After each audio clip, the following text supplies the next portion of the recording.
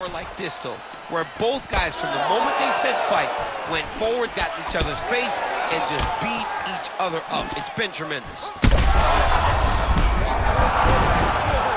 Beautiful diving strike lands. Oh, another heavy shot gets through.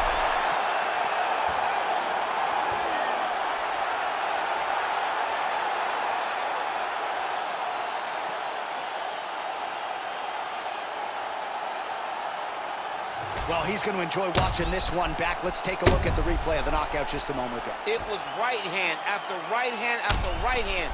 Finally, he found the one that hit the exact sweet spot that ended his opponent's night.